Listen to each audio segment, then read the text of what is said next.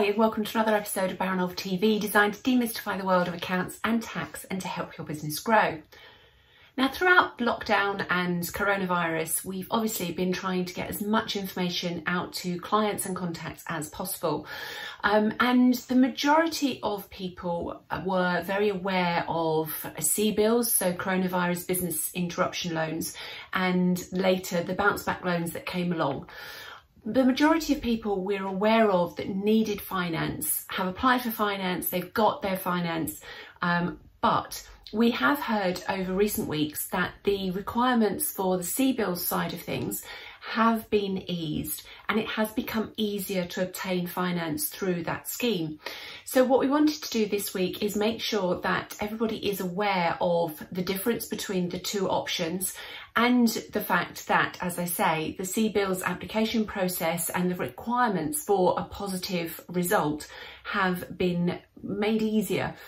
So without further ado, I thought I'd give you some stats that were sent to us by one of our contacts in the finance world, Sharon, earlier this week. They're stats that came from the government site, so gov.uk, dated the 9th of August.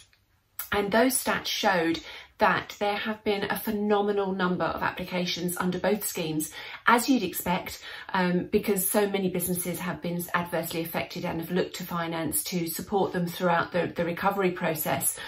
So as far as bounce back loans are concerned, we'll do those first as they're the lower level.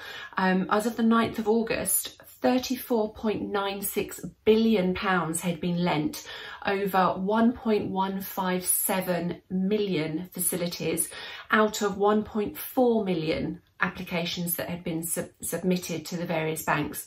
From a CBILS point of view, that same period as to the 9th of August, 13.41 billion had been lent, so a fraction, really, just over a third of the amount lent under the bounce back loan scheme, which was just under 60,000 facilities, so 59,520 facilities, out of 121,000 applications, so around about the 50% success rate. And if you look at the number of CBILS that have been applied for, 120,000, it's not actually that many when you think that bounce back loans 1.4 million. So whether that's because they were so much more difficult to get, whether that's because the amount required was so much higher and businesses just felt they didn't need that, I'm not sure. I don't have the information. But if you are still unsure about whether you need finance, now is the time to get your application in once you've made that decision. The bounce back loans are available only until November, but CBILS are only available until September, and the application process is still taking around 2 weeks, if not longer. So as I'm recording this, we're the 18th of August, so that's not very long to get a decision made, get your application in and deal with any queries and get funds sorted before they close in September. So a reminder that CBILS is for lending over the 50,000 mark, so £50,001 upwards, up to a maximum of £5 million. The term is up to 6 years with nothing to pay in terms of interest or repayments or set-up fees, etc. for the first 12 months. And there are no early repayment penalties. So if you do decide that you don't need the funds, or you don't need all of it, or you can repay it quicker, then you can just pay it back. And there are no personal guarantees required below the £250,000 mark. So that's the CBILS side of things. And there are now over 90 lenders in the CBILS arena. And those are banks, the new finance houses, the new alternative finance options. Those are all now in the market, and they've all got themselves organised a lot better than they were when we were all scurrying around trying to work out who was going to be on the panel and who wasn't. So there are now 90 lenders plus out of that. You'll have seen the Funding Circle TV ads, I'm sure, but people like iWalker are also in the marketplace, and they do have funds. They are promoting that they do have money and that they are in the market and looking for people to lend to.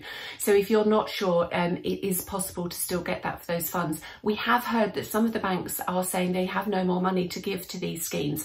Another reason why now is the time, if you're not sure, to make that decision and get that application in.